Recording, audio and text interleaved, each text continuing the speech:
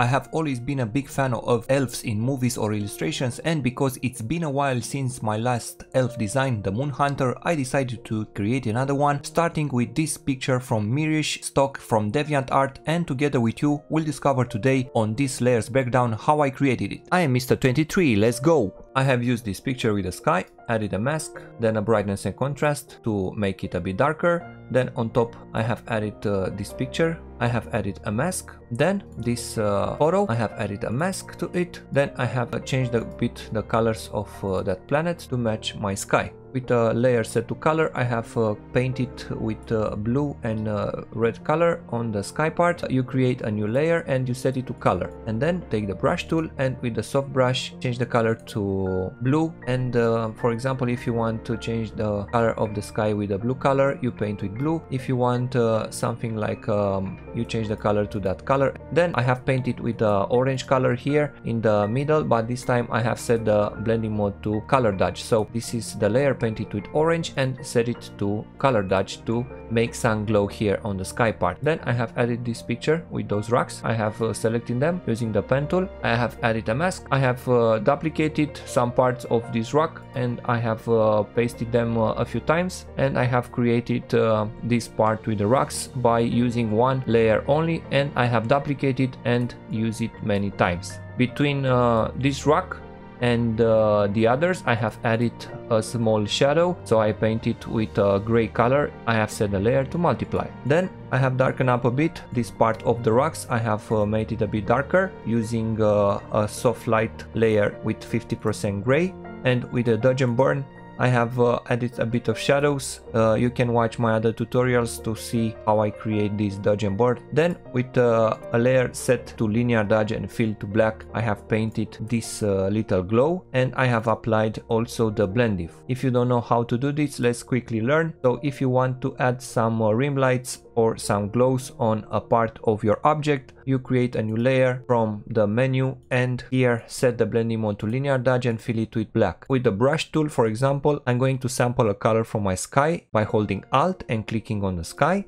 and with this color, if I paint here, you'll see it will add that color to my rock. This color is too intense, so we need to disperse it. Double click on the same layer and hold Alt and drag this slider to the right, and if you look at the picture, you'll see that by moving the slider it will disperse that orange color more into my rock, and this is really nice. Then I have added some exposure and I have painted some shadows that later on those shadows will be the shadows from my character and from the tree that we'll have there. I have placed all the rocks into one group, and to this group I have darkened up a bit the group. Then with the brightness and contrast I made everything even darker, and with the exposure I darken up everything even more. And now the same method with the linear dodge. I have added some reflections from the sky. I have used this picture with the water, and I have added a mask and kept only the bottom part. Then is the moment to add the elf. So this is the picture that I have used. It's well known. I have seen it in many other artworks, and I wanted to use it in another way to create an elf from this picture. I have selected her and I have masked this part of her dress because I didn't like this area. First thing that I did was painted the hair, then I have added a mask and masked that area of her dress to add another dress later on. Then I have added both the girl and her hair into one group, and to this group I have added an exposure. So here this will be the shadow for the other dress. With the hue and saturation I have modified a bit the colors. I have changed my mind many times, so I won't keep this color, but help me to create another color from it. I changed my mind many times. I use vibrance to change the colors again. Then with a color balance, I have changed the color to this greenish color, and then later on I decided to have this bluish color with another hue and saturation. Then with dodge and burn I have darkened up everything, so the idea was to have this part of her body darker and this part of her body brighter, because the light should come from this direction. Then with a selective color I have changed her colors. I have added this curve adjustment layer and I have made everything brighter, and now is the moment for the highlights. And with the same linear dodge and the blendif, as I said, I apply the blendif to disperse the color, as otherwise it will look like that. Then another one to the dress part, the same with the blendif applied, another one on the right side, and at the end I have manually painted some small highlights on her body. At the end, after I finished, I have added some highlights. I mean, I have painted with the white color on the hair part,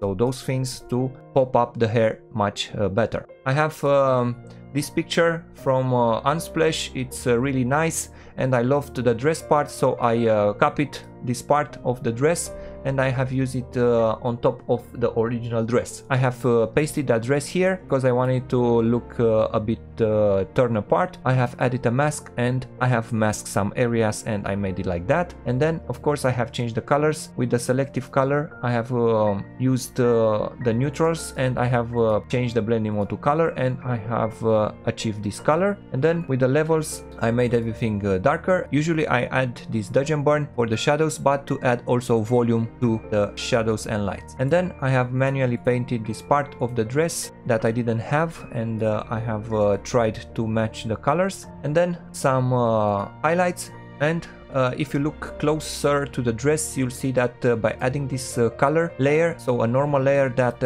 I have created and then I set the blending mode to color, I have painted with some blue and red colors and I have achieved this color. So you create a new layer and you set it to color. Then with the brush tool, if you paint with the blue color here on the dress, you'll add that color to the dress.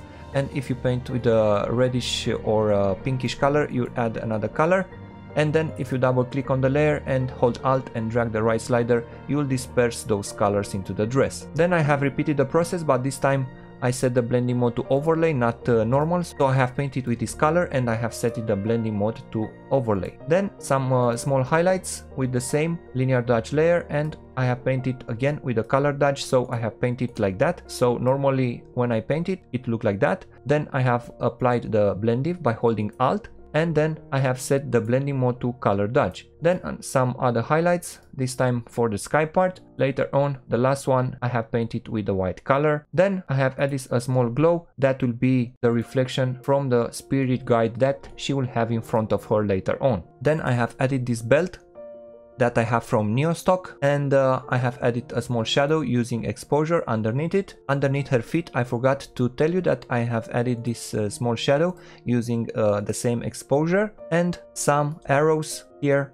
on the left side, and to those arrows I have changed the brightness and contrast, added some highlights using the same linear dodge. That's the bow that I have added, and to this bow I have added a mask to mask that area so it looks like she is holding the bow. I have added this shadow to have underneath the bow, and to this bow I have added an exposure and made it darker. With the dodge and burn I have added more shadows, and with the selective color I have changed the neutrals, and then with the color balance I have changed again the colors, and with the vibrance I have reduced a bit the vibrance. The highlights part, the linear dodge, I have painted with a bluish color and some reddish color on top. And the last one, the small highlights. If you know my other tutorials, you'll see that every time I use linear dodge for the highlights. And now for the ear part. So I have used this ear, but I don't remember right now where I have it from because I finished this design like in August and I really forgot about the ear part stock.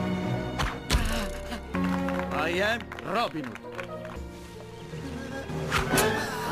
I am sorry. So this was the part from her ear, and I have added a mask to mask it inside the hair part, and then I have changed a bit the colors to match my character's colors with hue and saturation, and then with the brightness and contrast I made it a bit darker, and the same dodge and burn, and with the highlights I have added some reflections. And then I have painted some hair on top of it so it looks like the ear is behind her hair.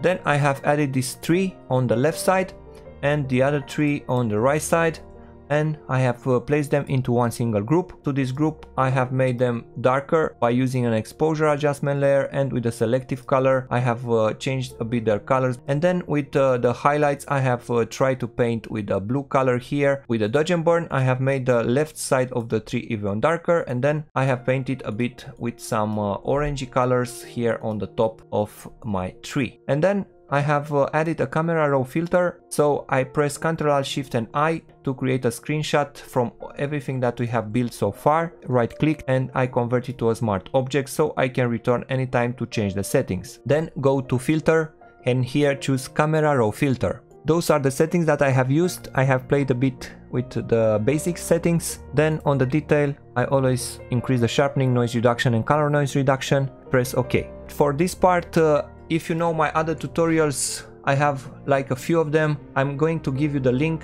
For creating this type of magic is just up to your imagination. The method that I used is with the gradient map that I have learned from Max Sabin. I have used it in many tutorials, so be sure that you will watch those tutorials to learn how to create those type of spirit guides or creatures or whatever do you think they are. And now for the water reflection, you should watch another tutorial that I've created, and there I explain step by step how to create a reflection, a realistic reflection using the displacement map. Now I'm going to show you really fast how I created this part, but for the displacement map you should watch that tutorial first. The same, you create another screenshot, so Ctrl Shift and I, the same, right click and convert it to a smart object. Then press Ctrl T, right click and flip it vertically. Alright, and to this layer I'm going to apply the displacement map that I already have created, and you should watch that tutorial to create your own displacement map. So remember that I'm using the same displacement map in all my reflections.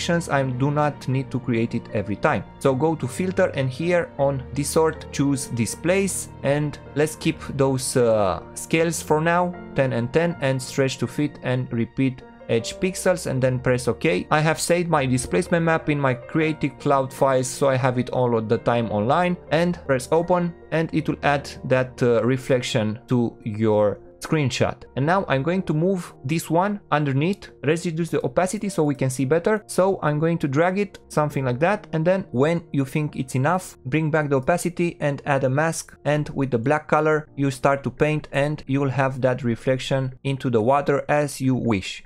So after I added my reflection, I needed to make some changes because normally the reflection doesn't have the same colors as the top part. So I have added a hue and saturation and made everything desaturated and a bit darker. And with a photo filter, this time set to blue color, I have made the water bluish, and with the brightness and contrast made the bottom area even darker. And then in their intersection I have painted a bit to separate the water from the rocks, and I have added using a color dodge some reflections on the rocks. If you want to understand better my technique, my methods, please watch my other tutorials where I explain you step by step how to create highlights or shadows, how to create magic, how to draw the hair, how to select the fur, or how to create realistic water reflection. I am Mr. 23, see you next time.